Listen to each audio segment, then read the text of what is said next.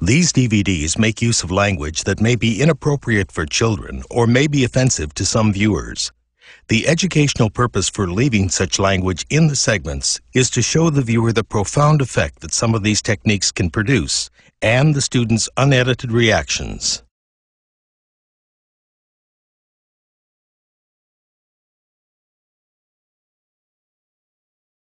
The key is, how do you set this up? And so there's two ways that I've found that are very effective. Some clients like to have an armrest. I know you guys don't have armrests. So what you probably want to do is get the book. So I'll do it without the armrest here. You can get the client to have the book and put it like this and just lean forward slightly. Some clients have better movement if their whole hand is free to just hold it like this. And so what you basically do is you still the pendulum and you say, great. Unconscious mind. Sometimes unconscious minds like to give a signal for yes that looks like this, and you pull it. So the actual hand has a little bit of movement to it, and then let it swing so the client feels it. And sometimes unconscious minds like to have a clear signal for yes that looks like this, and let it swing.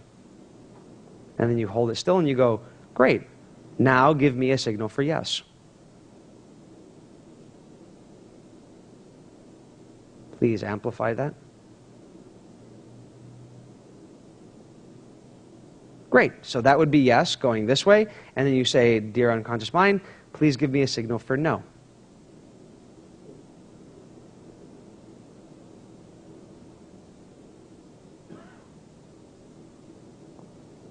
So no is going like this. We can get the unconscious mind to amplify it. Please amplify it.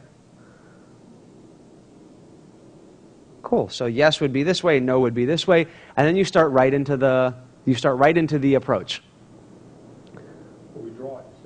Yeah, if you draw it, what I would do is I'd draw it on a little piece of paper, and you would want to hold it underneath there, or if you can position the book like this, and so it's underneath there, so the client is able to see, this is yes, this is no, and then you would ask the first question, do you know what to do to solve this problem? Yes, great. As soon as you see it, move on to the next question. As soon as you see there's only a quick movement there to yes, move on to the next one. In other words, you don't have to get it. I see some people like this. I see some people, right? Okay, do you know what to do to solve this problem? That's already a yes. Do you see that? Okay, amplify it. No, amplify it more. I really want to make sure it's a yes.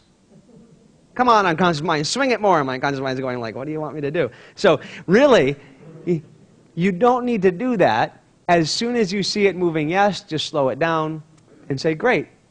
Is it possible to solve this problem?